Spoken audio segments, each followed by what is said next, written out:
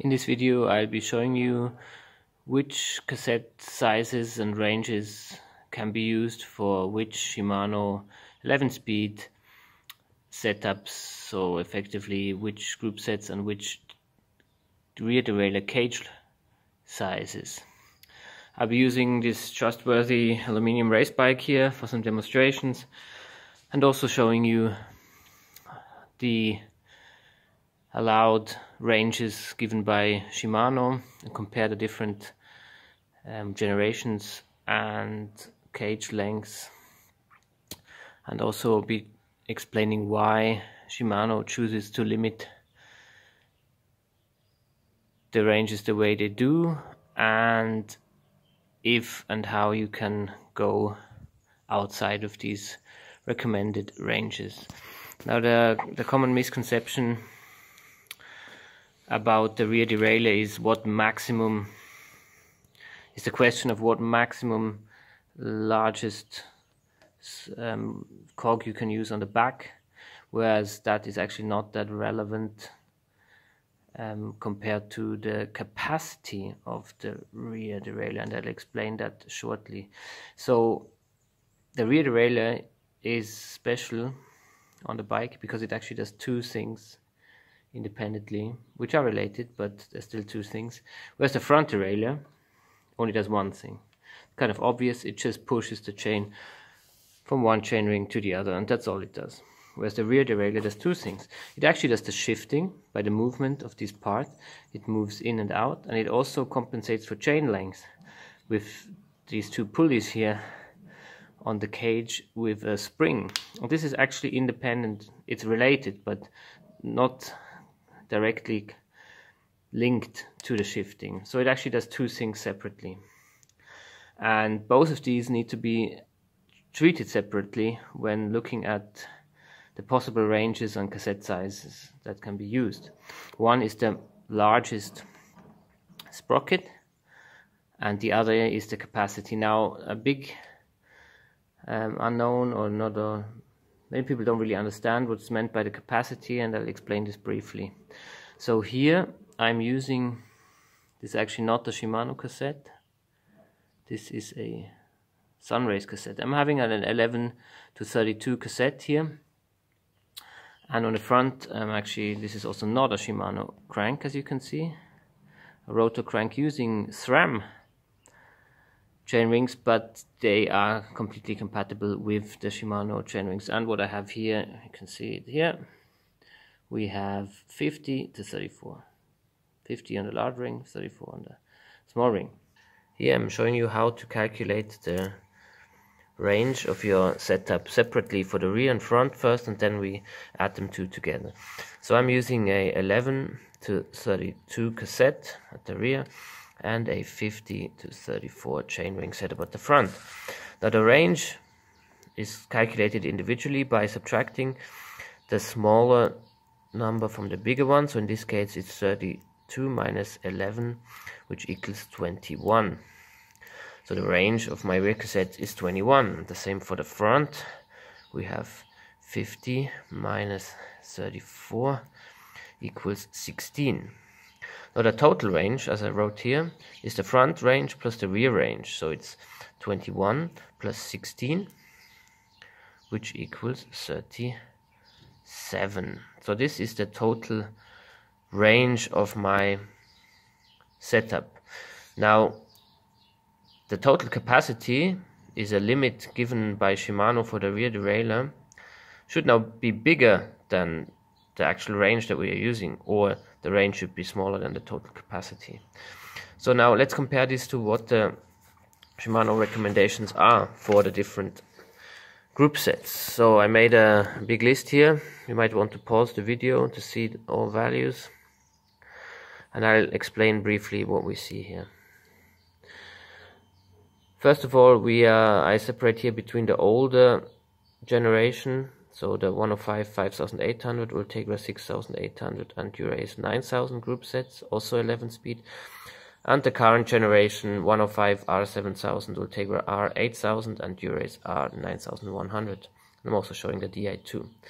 Now for all of these, there are two cage lengths available for the rear derailleur. So basically what that is a different length here. So the one will be longer and have a longer cage length. Now the names might be a bit misleading. The short cage length is called SS and the medium cage length is called GS. And there is no long cage length, at least not for these road derailleurs. Now the total capacity is the maximum range, or that the maximum difference in chain length which the rear derailleur can take up. And the longer cage will be able to pick up more slack chain than the short derailleur, because it can swing. By swinging the same angle, it does more distance. Now here we have for the system which you saw on my bag, which is actually the Ultegra 6800 short cage, the total capacity recommendation is 33, and with a maximum lowest sprocket of 28. Low meaning light gear. And in order to use the setup that I'm using, if I show you here again, I have a total range of 37 and a maximum rear sprocket of 32.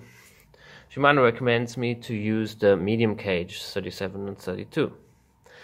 Now we have some more values here. This is the minimum low sprocket that you can use, and here it's a 23, so you could have an 11 to 23 cassette up to a 11 to 28. Here you can't go such low, now this is confusing, such lowest gears. You would have to go minimum a 28 on the lowest gear. And then we have the maximum front capacity, which is always 16 for all group sets we're looking at here. So, and as I showed you here, my front range is the maximum 50 minus 34 is 16. This is the compact chain rings. If I do the standard, no, you can't see that. Standard chainring size would be a 53 on the big one and a 39. So that's only a range of 14. So you're with the standard, you're actually not using the maximum range given by the system. That's fine, of course. Then we have this is, by the way, this is all the Shimano terminology, and top sprocket max. So this is the biggest, hardest gear you could have. So the biggest ring, which is a 14, and the minimum an 11. Whereas here for the medium-sized case you can only go to a 12. I'm not sure who would use a 14 here, but these are the values given by Shimano. They're not so relevant for what we're looking at now. And I also put down the weights for all of these rear derailleurs and the price as of March 2019. And I just checked them on Bike24, which is my go-to online bike shop or parts shop.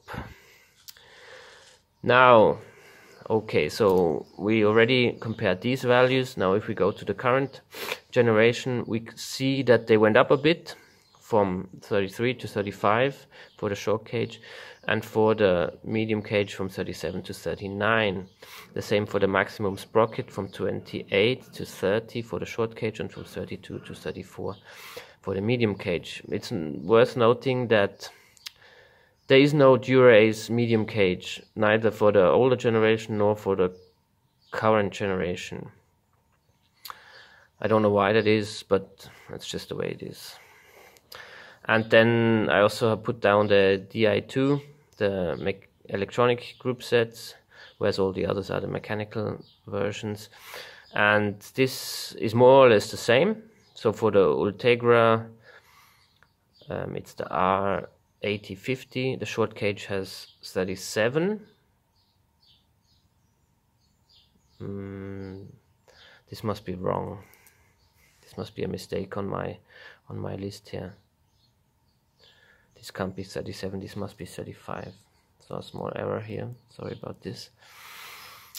And Ultegra are 8050, 35 on the short cage and 39 on the medium cage, just as for the mechanical systems. The only noteworthy difference is that the Derailleur's short cage only goes to 33, the capacity of 33. So smaller than the Derailleur's mechanical, which has a capacity of 35. I don't know why this is. I double checked this value. It is correct, not like this one which wasn't. And the rest are the same. It's just the capacity which is limited to 33. And again here for the DI2 there is no medium cage Derailleurs. So that's this explained. Now what happens if you go outside of these recommendations like I did? I'm here, I have a recommended capacity of 33, I'm using 37, I have a recommended lowest sprocket maximum of 28, I'm using 32. Let me show what happens. So one thing is, can the shifting actually reach this big sprocket here? And obviously yes, it can. It can do it without problems.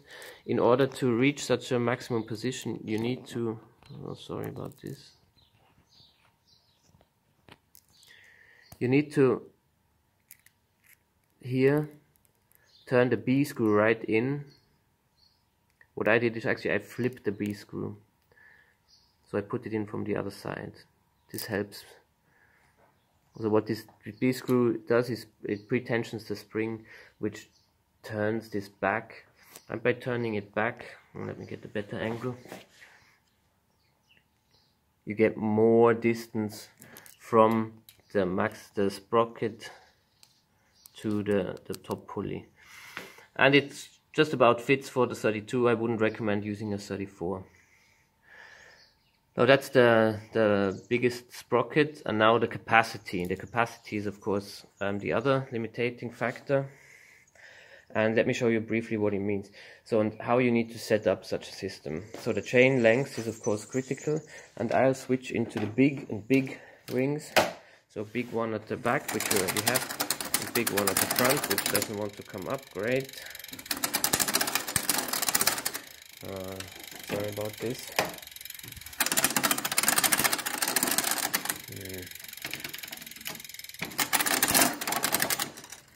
So I actually had to shift down here to get it to go.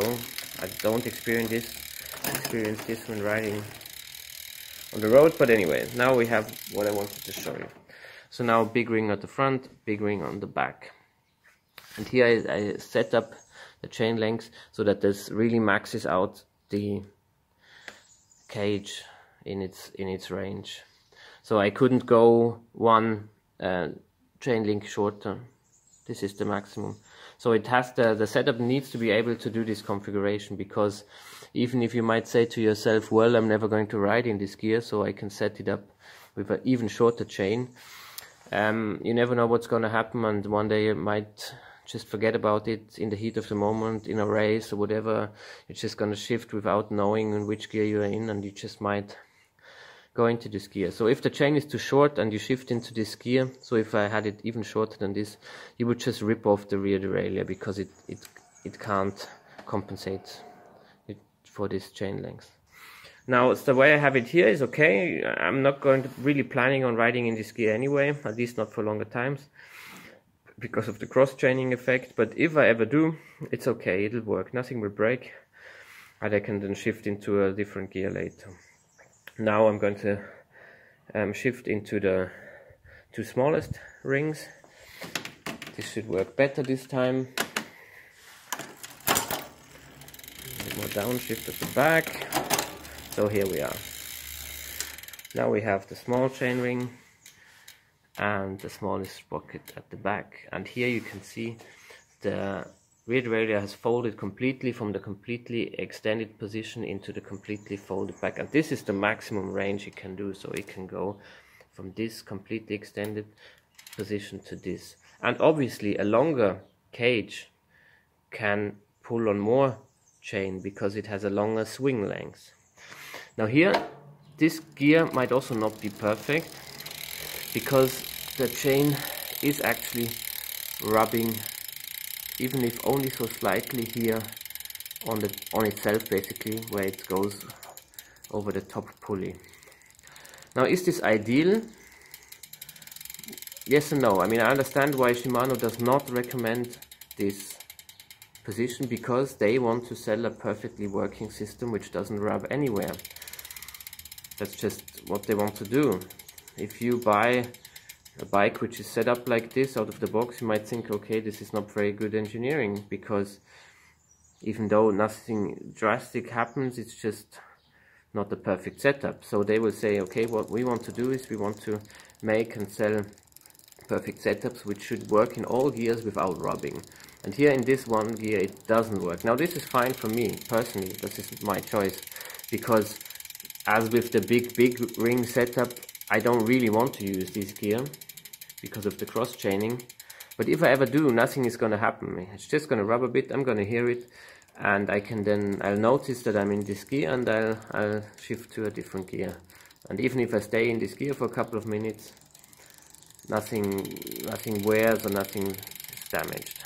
So I'm happy with the setup. I've been using it for probably, I don't know, 2,000–3,000 kilometers, and it works perfectly for me. If you don't like this, then that's no problem. You can just get a new rear derailleur with a long cage. The prices are reasonable, and Dura-Ace is not relevant because there is no long cage for Dura-Ace anyway. So you don't need to worry about Dura-Ace prices. We're only talking 105 or Tegra prices. And if you feel you need a bigger cassette, which puts your system out of its capacity, you're buying a new cassette, you're buying a new chain probably, then just buy a new rear derailleur as well. The 105, let's go down to this list again. The current generation 105 medium cage is 42 euros. Which is about the same price as a cassette and Tegra. Well, maybe even less than the cassette. So my recommendation is, yes, you can go outside of the limitations, but not an awful lot. So I wouldn't go a 34 or bigger here. So I think this is sort of the maximum that can be reached. And you sort of need to know what you do, especially when setting up the chain lengths. You really want to make sure that you can do the maximum, the two big rings with maximum compensation, maximum tension here without actually breaking off the rear derailleur. I know this has happened to people. So this is the summary. Do what you feel best with. If you feel this is not a good system, then you need to go to the medium cage. I don't think it's necessary, not for this setup at least. And it'll be a bit easier on the newer generation, because they already allow for a higher capacity as mine. So it's already given with 35 and allows a maximum rear sprocket of 30. So here, using a 3211 setup, I would have no problems with. And for the 34 you might want to switch then to the medium cage.